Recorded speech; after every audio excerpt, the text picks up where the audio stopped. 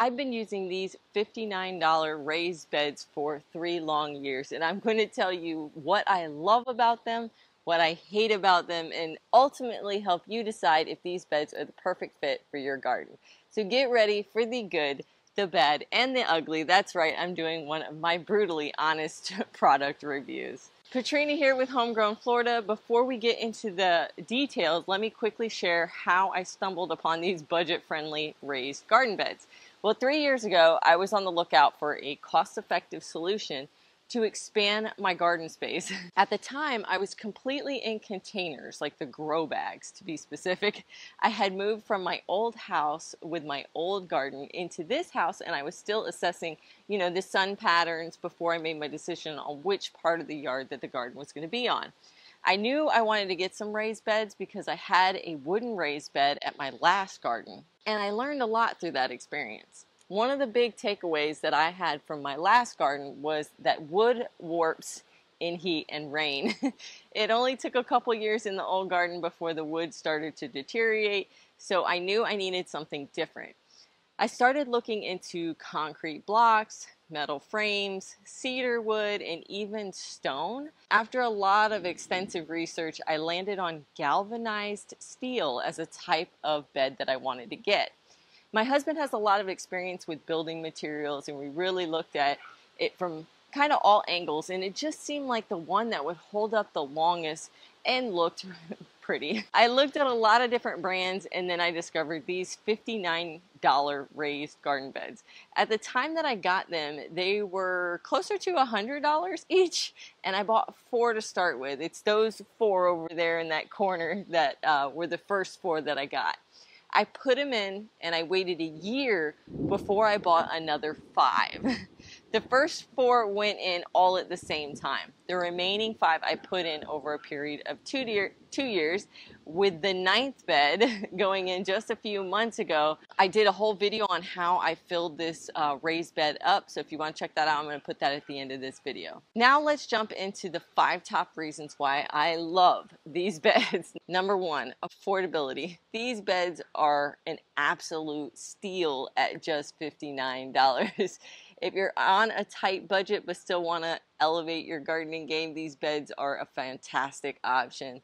They have pretty much been on sale all the time, so if they are full price right now, just wait a couple weeks. They are going to be going on sale, I'm sure. Number 2, they're really super easy to assemble. Assembling these raised garden beds was really a breeze. I'm not a super handy person, so if I put them together, you can definitely do it. Now, my husband is very handy, but I didn't want to have to, go have him do it every time I wanted to do a project or put one in. This was something I wanted to be able to do all on my own. So I didn't want to have to wait for him to be available for me to be able to put one of my beds in. Now, the third thing that I liked is their durability.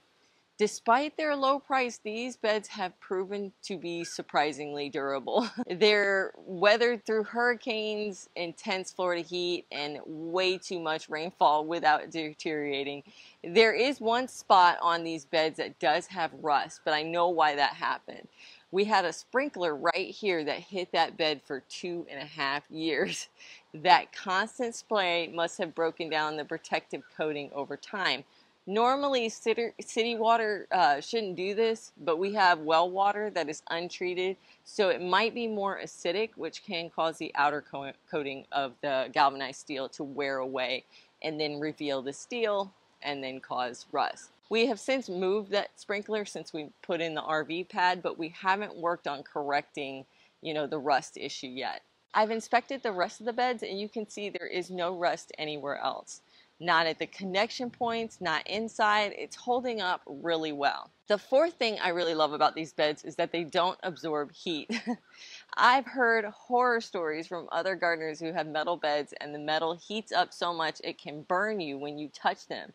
And that is not only unsafe, it also heats up your soil a lot, which means more watering and stress to the plants. I'm assuming that the galvanized coating on the steel or something else helps insulate the bed so they don't really get hot. We're in the summer right now, and when I touch a bed, it feels warm, but not hot. I can keep my hand on it for hours and not feel uncomfortable. Number 5, the great height. for all these plants. These beds are 12 inches high, so a foot.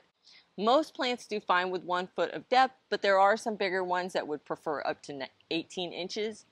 The thing I like about these beds is that they're open on the bottom, so the soil under the bed is available to them to grow down into. I've never had an issue with a plant outgrowing the raised bed space because of this. If you're interested in getting these beds, I'm going to add a link in the description below. Now let's focus on the not so fun aspect of these, the top 5 cons that I've encountered while using these raised beds. The number 1 is that the bottom is open. It sounds backwards because I just said that I liked it that they have no bottoms. But if you have a problem with something like voles or moles, this bed is not going to keep them out unless you do something underneath it, like put down hardware cloth or something. The second con, the depth of the bed is fine for plants, but not so much for my back.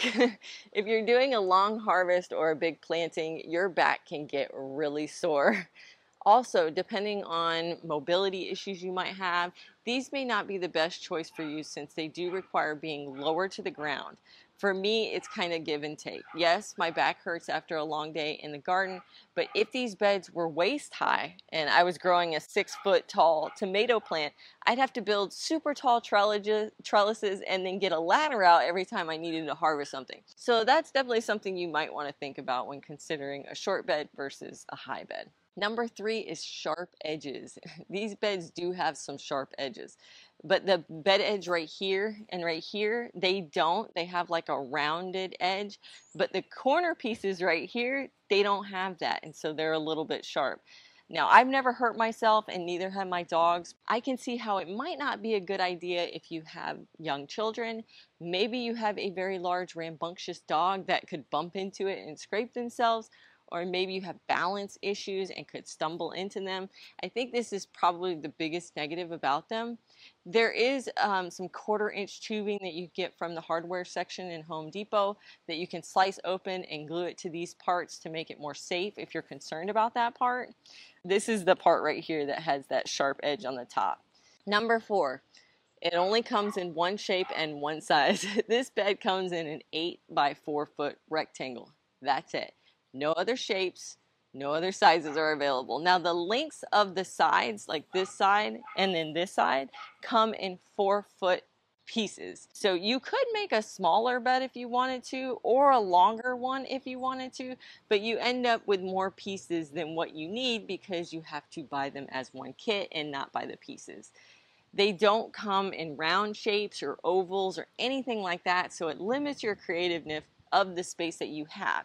If your backyard isn't square like mine, this could have some disadvantages with utilizing the space in the most effective manner. Number 5, it is not a big brand name company. This is not a bed from a big brand name that's good or bad, right?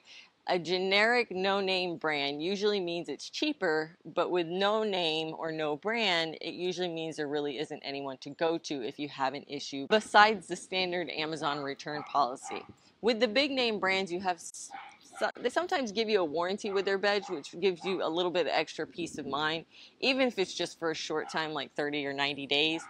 They also have dedicated customer service teams that can help you with questions or issues. Where these beds, you're on your own. I highly recommend that if you decide to get these, make sure to open them up and check that all the pieces are in the box right away. So if there is any issue, you can send it back. If you wait to open it till you're ready to put the bed together, you could miss that Amazon return window. If you enjoy my brutally honest reviews like this one, make sure to head down and give me a thumbs up. That way I know this is something that you guys find valuable. Now let me tell you who I think can benefit most from these $59 raised garden beds. Number 1, beginner gardeners.